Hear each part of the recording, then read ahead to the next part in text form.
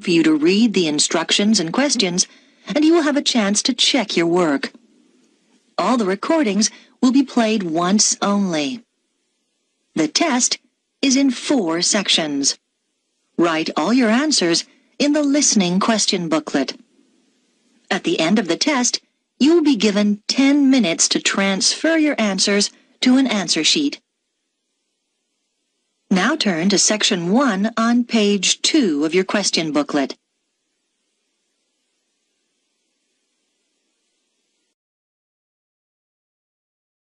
Section 1. You'll hear 2 teachers discussing arrangements for a goodbye party for a colleague. First, you have some time to look at questions 1 to 4.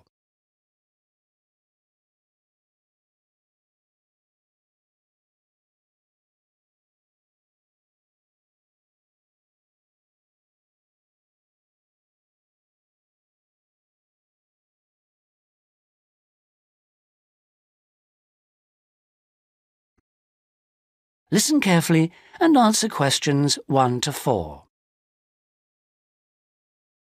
Hi, Tony. Thanks ever so much for coming. You know we've been asked to organise something for John's farewell. Yeah, sure. It's about time we started working out details. Exactly. We don't want to leave it so late that it's double the work. Right. Do you want me to take notes? Oh, that'd be great, thanks. Right. First thing is, when is the best time to hold it? Well, he leaves on the 24th of December. So what about the 22nd? Yeah, I think that's about right. We want it quite near the time, don't we? Sure. And what about a venue? In college? A hotel? I think a hotel will probably work out rather expensive. And I've been looking at the college dining room. That seems pretty reasonable. Fine. Yeah, why not? And then we ought to be thinking about invitations. Who mustn't we forget to invite? Well, obviously John and his wife. Oh, right. And the director. Uh-huh. The office staff. Yep. And all the teachers and all the students. Anyone else? Faculty heads? No, better draw the line. I don't think it's necessary. Yeah, you're right. I don't mind writing the invitations. When shall we get them out for? Enough time, but not too early. What about the 15th of December? Well, there are exams on the 16th. Better avoid them. 10th? Yeah, that should do it. Before you hear the rest of the conversation, you have some time to look at questions 5 to 10.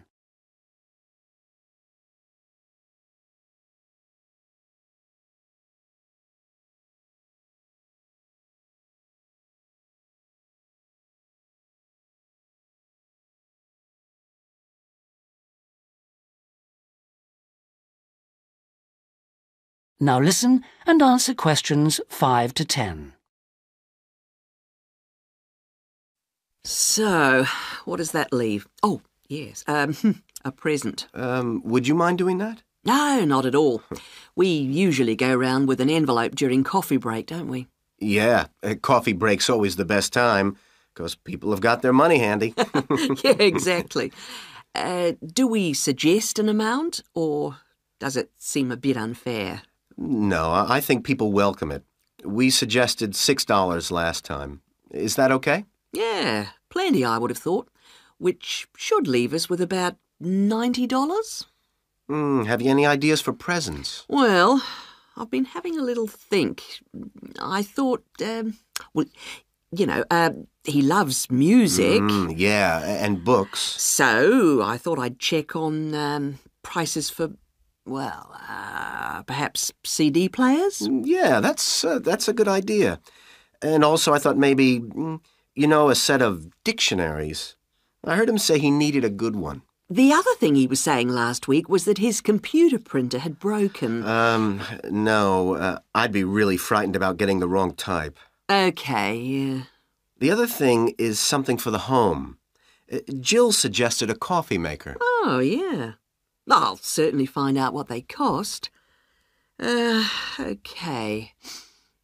Have you got all that down? Yes. Now, We need to think a little more about the money. I know we've got a set amount from the social fund. Right. What does that cover? It's meant to cover the cost of the room. Yeah. And a certain amount for food. And also drinks? Oh, yeah, certainly. But will it be enough? What we've done in the past is to ask guests to bring some snacks. Right. We don't ask them to bring more drinks because we figure that should come from the social fund. Okay. Anything else for the guests to bring? Well, some music, because there'll be a tape deck there in the room and we can have some dancing later on. Anything else? Well, it's just a thought, but a couple of years ago we had a really good party where we set up, some simple games. Yeah, great. Wasn't it based on photos from the students and teachers? That's right. So we should ask the guests to bring photos. Okay, I'll put it on the invitations. Now, the last thing is, who shall we ask to do the speech? Don't you think it might be nice to have one of the students? Well, then the student leader?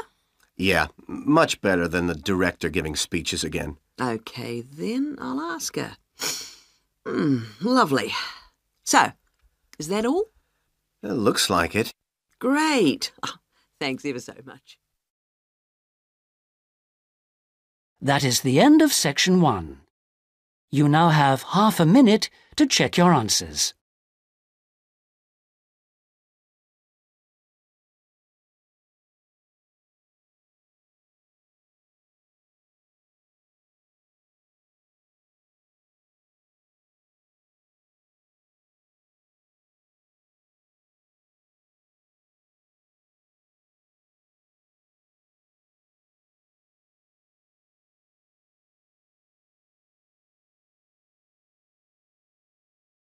Now turn to section 2.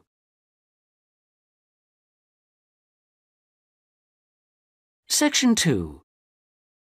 You'll hear a pre-recorded message on the Travelite Travel Agency information line. First, you have some time to look at questions 11 to 15.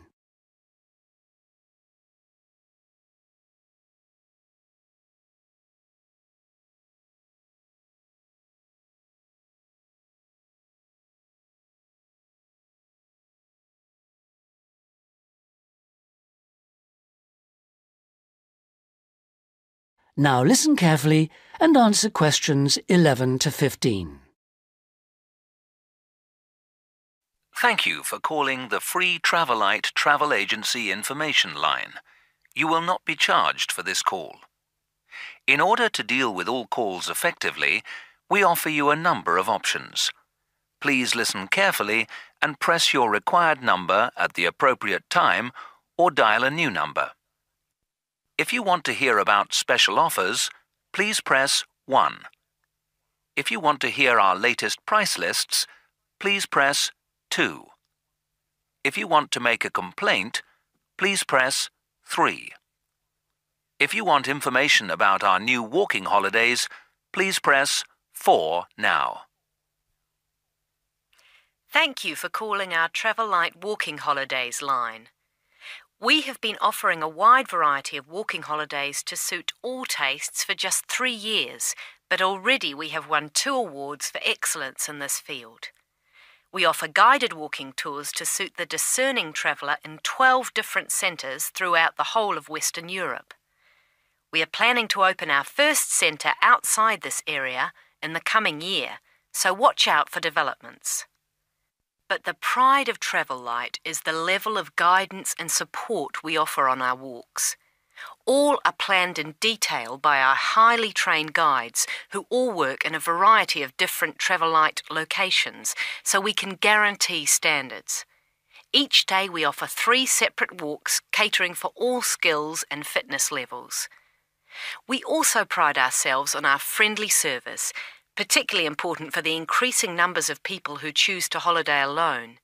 Unlike almost all travel operators who happily charge large supplements for single rooms, we guarantee that no single client will pay more, even when only double rooms are available for them.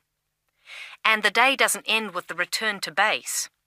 After our dinner at communal tables designed to make all our guests feel part of a family atmosphere, entertainment is laid on nearly every night with tour leaders on hand to organise lectures, games, quizzes, and respond to any special request from guests. Before you hear the rest of the message, you have some time to look at questions 16 to 20.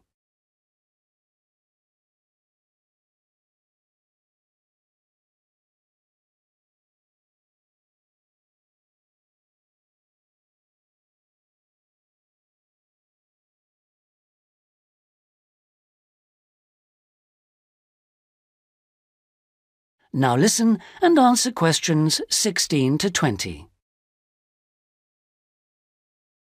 The following is a summary of costs and special inclusive offers on holidays for the coming summer. We have 3 lengths of holiday: 3-day, 7-day and 14-day. The 3-day holiday costs $180 for all accommodation, food and walking, and for the first time this year, we are including in that price the cost of picking you up from the nearest station. The 7-day holiday costs $350 per person and, as well as including the offers of the 3-day holiday, also includes a magnificent book giving the local history. On top of that, we are able to include free maps for you to better enjoy the walking and even plan in advance if you wish. For the 14-day holiday, our special price is $690 per person, and that includes all the offers for the 3- and 7-day holidays, plus membership of a local walking club, so you can better enjoy the full flavour of the local life. For further information, please contact your local travel agent. Thank you for calling the Travel Light Travel Agency Information Line. That is the end of Section 2. You now have half a minute to check your answers.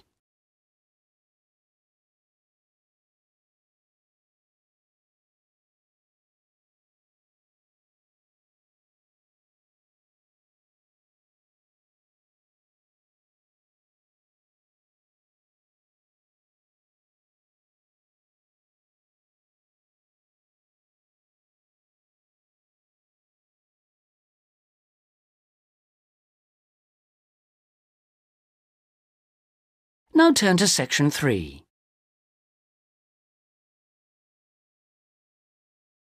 Section 3.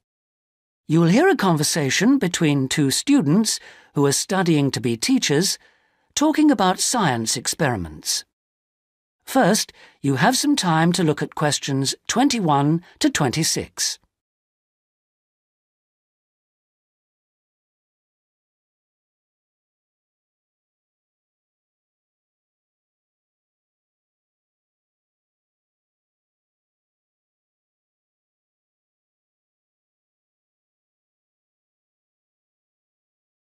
Now listen carefully and answer questions 21 to 26. Hi, Sue. Hi, Mike. So what happened to you last week? Oh, I was sick with the flu.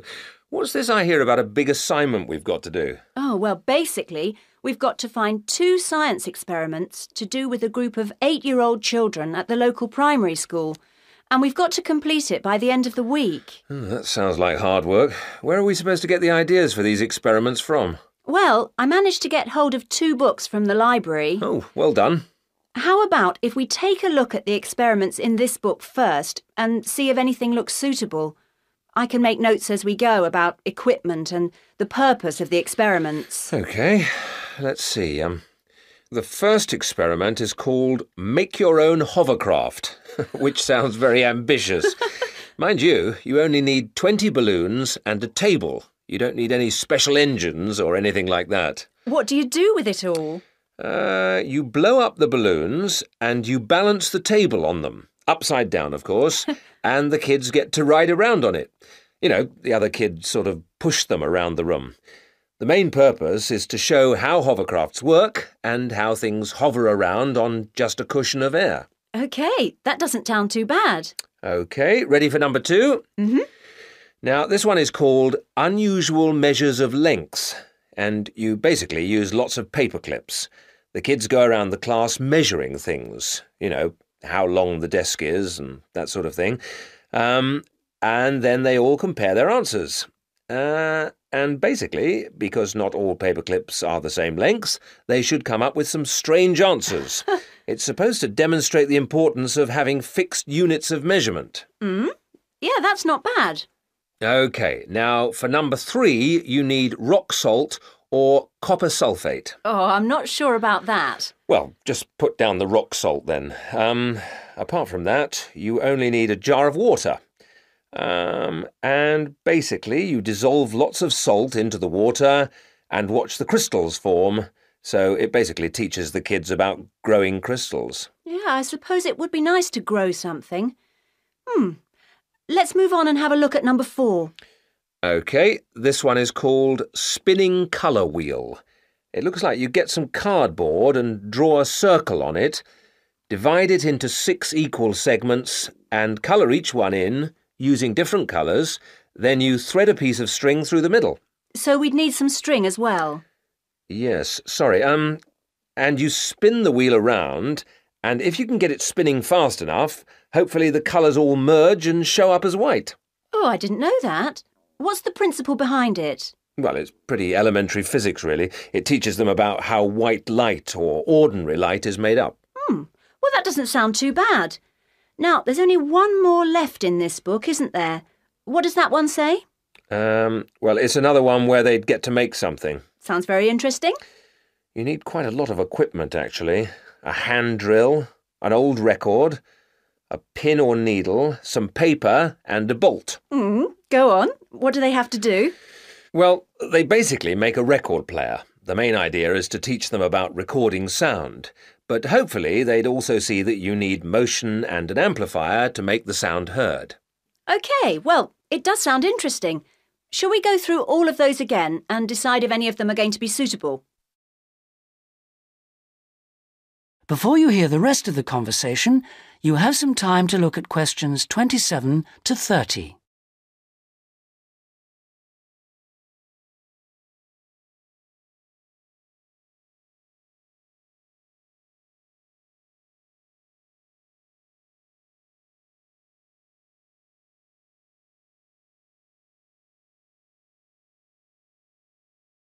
Now listen and answer questions 27 to 30. Right. Number 1. I thought this one sounded nice. There'd be lots of activity, and it doesn't need too much in the way of equipment. Yes, that's true, but don't you think it's a bit risky to get a group of 8-year-olds pushing each other around a classroom like that? Well, someone could get hurt. No, I don't like the sound of that one at all. Maybe you're right. What about number 2, with the paper clips? It sounds tame enough. Yes, a bit too tame, if you ask me. I think it needs to be something a bit more active and interesting than that, don't you? Yes, I suppose you're right. We won't get a very good mark if the children don't actually enjoy the experiments. And I suppose we could turn them off science for good. Well, what about the next one, number 3? Now, I quite like the idea of this one. Yes, so do I.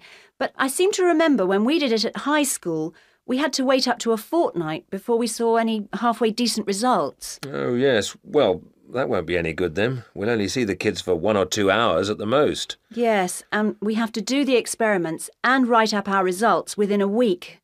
So that one won't do at all. OK. Well, what did you think of number 4? I like the idea of it, but do you think it will be a bit elementary for them? Well, they are only 8, you know. I know, but you know what I mean. Don't you think the activity itself is a bit babyish? Maybe you're right. They might have fun, but I mean, cutting out a circle and colouring it in. OK. Well, what about number 5? I thought this one sounded a bit too good to be true. Great equipment. Yeah. But don't you think it's a bit ambitious for this age group? I mean, I don't want to start off something and then have to abandon it if they just can't cope with it. I could see us ending up doing just about all of the work for them. I guess you're right. Oh, well, maybe we could store that idea away for later. Yep. Let's hope this second book has something better. That is the end of section 3. You now have half a minute to to check your answers.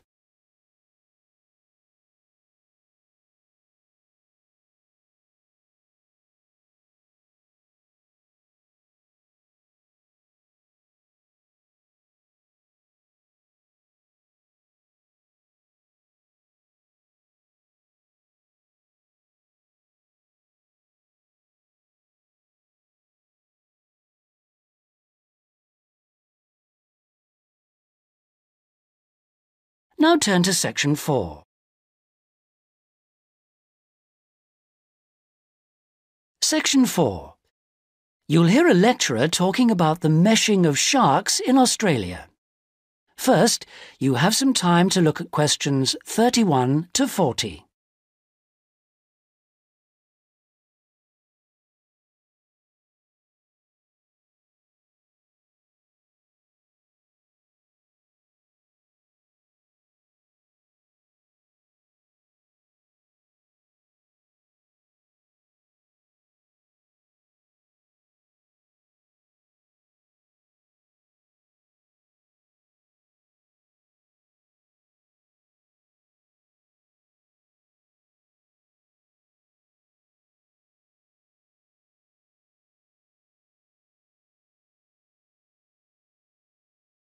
Now listen carefully and answer questions 31 to 40.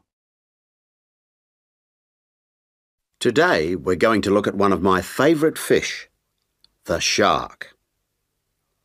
As you know, sharks have a reputation for being very dangerous creatures, capable of injuring or killing humans. And I'd like to talk about sharks in Australia. Sharks are rather large fish, often growing to over 10 metres, and the longest sharks caught in Australia have reached 16 metres. Sharks vary in weight with size and breed, of course, but the heaviest shark caught in Australia was a white pointer. That weighed 795 kilograms. Quite a size.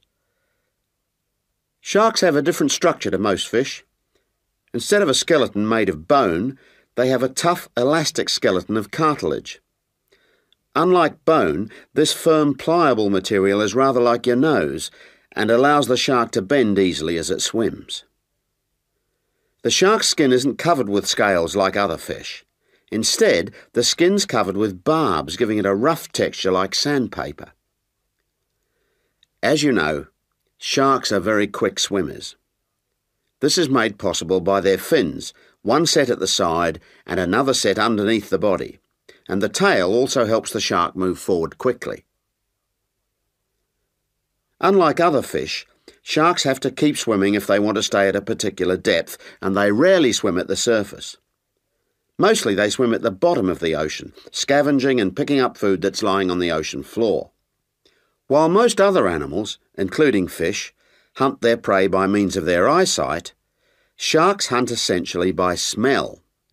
They have a very acute sense of smell and can sense the presence of food long before they can see it.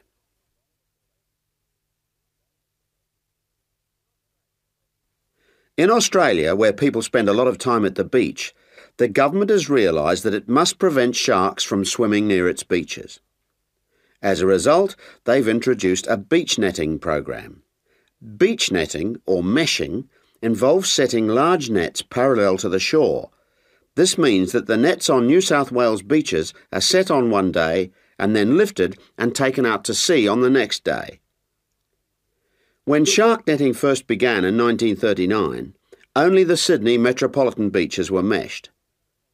These beaches were chosen because beaches near the city are usually the most crowded with swimmers. 10 years later, in 1949, systematic meshing was extended to include the beaches to the south of Sydney.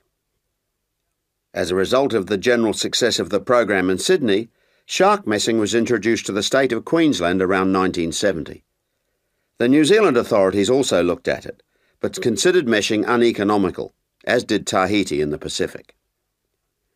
At around the same time, South Africa introduced meshing to some of its most popular swimming beaches. When meshing began, approximately 1,500 sharks were caught in the first year. However, this declined in the years that followed, and since that time the average annual catch has been only about 150 a year. The majority of sharks are caught during the warmest months, from November to February, when sharks are most active, and when both the air and the ocean are at their maximum temperature. Despite quite large catches, some people believe that shark meshing is not the best way to catch sharks. It's not that they think sharks are afraid of nets or because they eat holes in them, because neither of these is true. But meshing does appear to be less effective than some other methods, especially when there are big seas with high rolling waves and strong currents, and anything that lets the sand move. The sand that's holding the nets down. When this moves, the nets will also become less effective.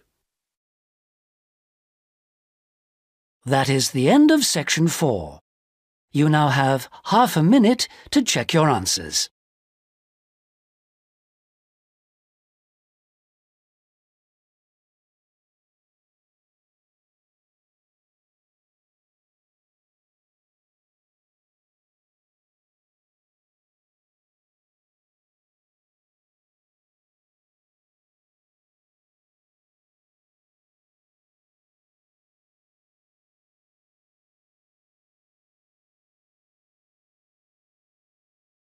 That is the end of the listening test. In the Ielts test, you would now have 10 minutes to transfer your answers to the listening answer sheet.